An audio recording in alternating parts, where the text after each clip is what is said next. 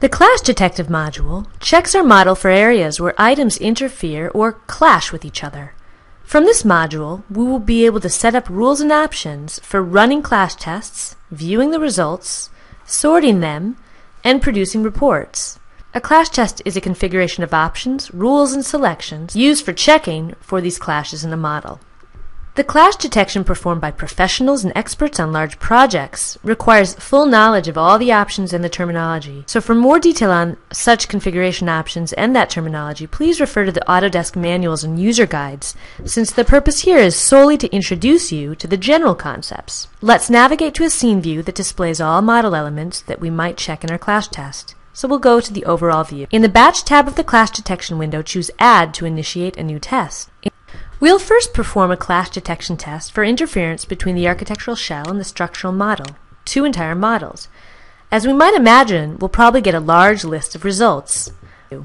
In the Select tab, we have these left and right selection boxes. The items selected in each box represent the two sets of items that will be tested against each other. Let's select the items manually from the tree hierarchies, in our case the architectural shell in one and structural model in the other. For the type, we'll select Hard in order to detect for intersections of element geometry. On the other hand, a clearance clash type is a clash in which the geometry of two items might not actually intersect, but come within a distance of less than the set tolerance. These tests will also include hard clashes. And lastly, by choosing Duplicate type, the test will detect for duplicate geometry. We might use this type of clash test to check a model against itself to ensure the same part has not been drawn or referenced twice. And here the tolerance controls the severity of the clash as reported and gives us the ability to filter out negligible clashes, which can be assumed to be worked around on site. As we see in the results window, over 2,200 results were detected, and here we can go through one by one to inspect them. The results window allows each instance to be inspected more closely in the graphics window. Various display options are available so that the clashing elements can be seen more clearly.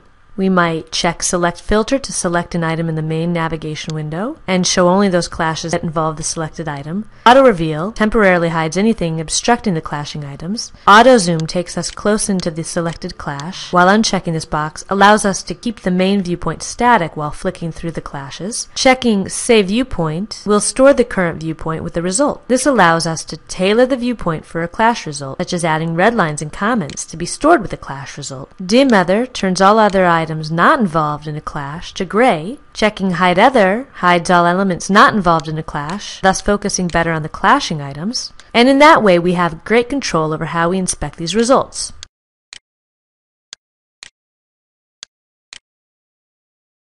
Clash Detective will remember the names of clashes throughout the project's life so that we don't have to go through each clash every time we do a test to figure out whether it's a new clash or one we've already reviewed.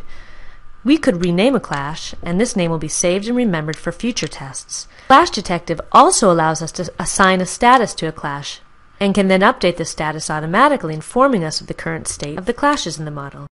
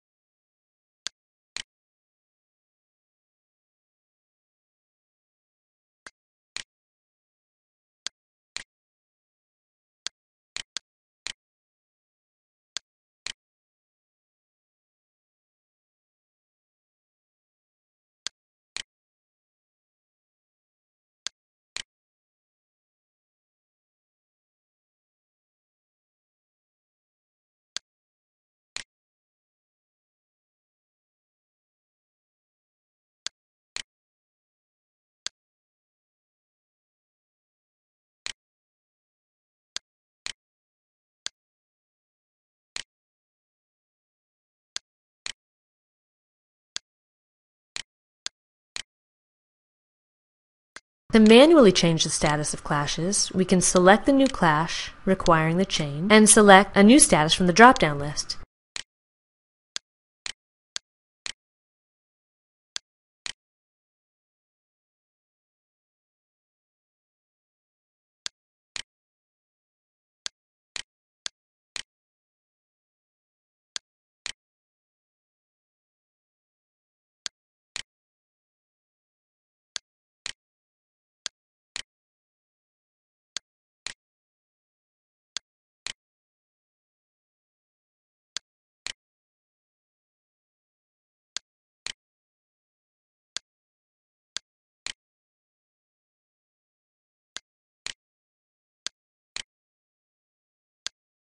Multiple clashes can be changed by holding down the Control or the Shift key while we select other clashes, and then in that way we can change the status of all the currently selected clashes at once.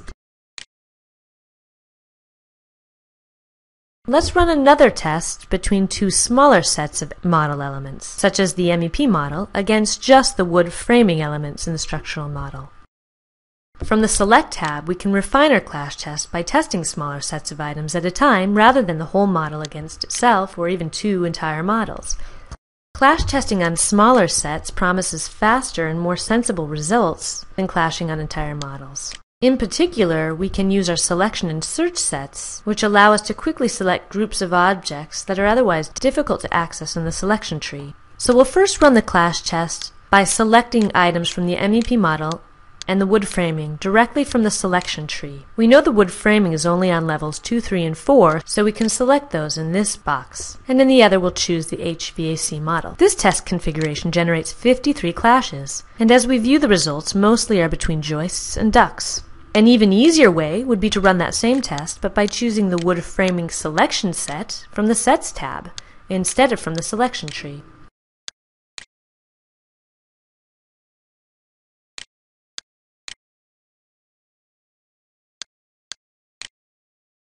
And of course, we get the same 53 results.